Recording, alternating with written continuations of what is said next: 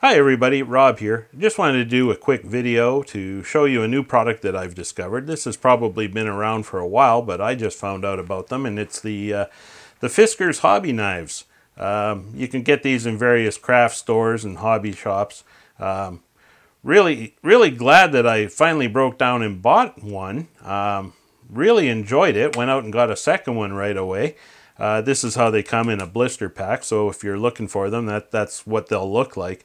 Just a great knife. I think it combines all the best qualities of every other knife on the market, and they just packed all the best features into one knife, and I think they really hit it out of the ballpark with this design.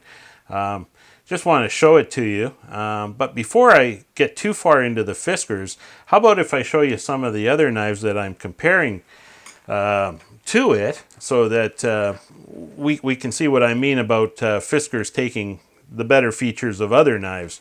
This, of course, is the X-acto #1 handle with the #11 blade. Probably everybody is familiar with this knife. This is probably the first knife that you ever go out and buy. This is my first hobby knife, probably more than 40 years old. Just a great design. It has fabulous balance. It's not the best knife ergonomically, but you know, back in the day, the real strength of it was it had those real high quality made in the USA X-acto blades that came sharp and stayed sharp. Nowadays, X-acto knives and blades are produced offshore over in Asia, and they're not quite as good as they used to be. You can still buy an American-made blade like this one here. This is the Z series blade. It's kind of, I don't know if you can make it out, it's kind of got a gold coating on the edge of the blade. That's still an excellent quality blade, but you pay a little bit more for it. This would be my second favorite blade. There's another one that I like even better than this, and I'll get to that one in just a moment. But from the #1 X-acto, I graduated up to the #2. I found that this was just a little more comfortable because it's got that bigger handle. It takes more or less the same style of blade. I don't know what number X-acto gives to these larger ones, but essentially it's just an upscaled #11 blade.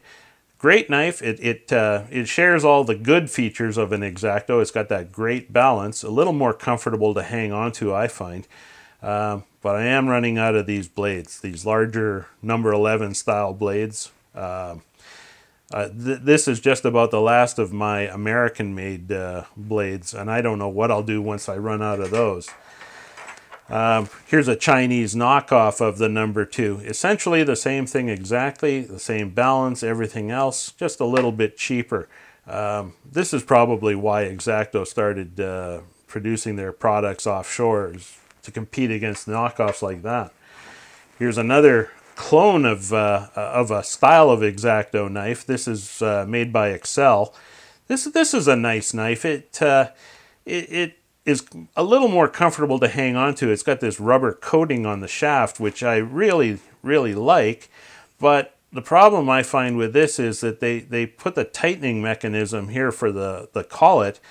It's right here at the back of the handle, and it just throws the balance off. So I haven't really enjoyed using this knife as much as some of the X-actos. I thought I had found the perfect knife last year sometime when I switched over to using these Olfas. This is a great knife. I absolutely love these too. They have really comfortable rubber grip here. The collet is excellent.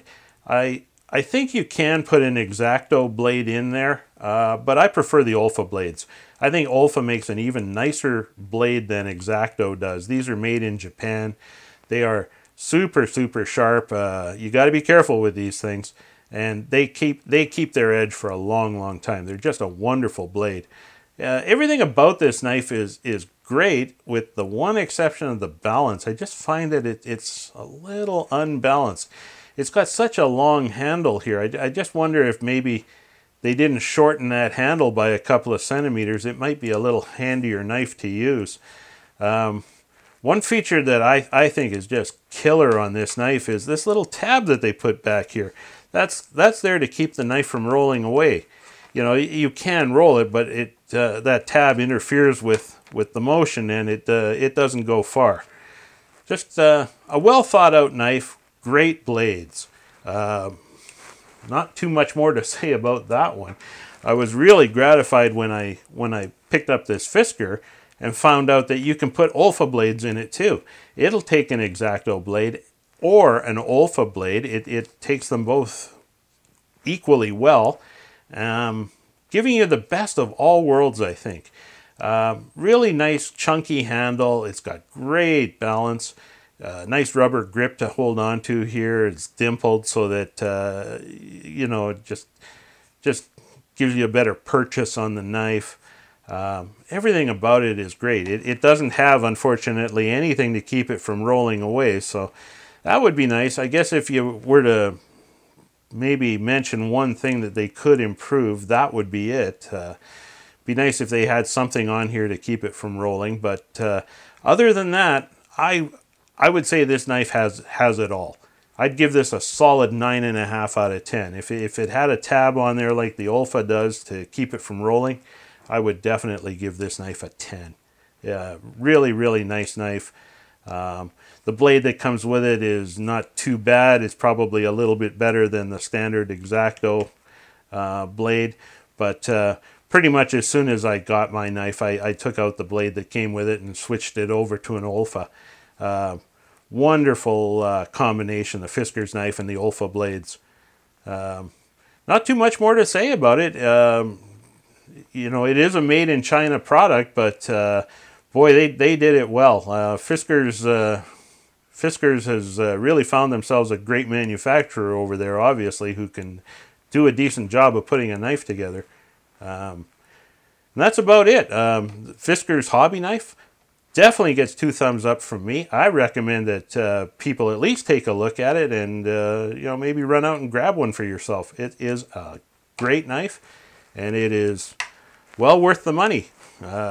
Believe I got mine for what, $15, something like that. It wasn't much. A bargain, I would say.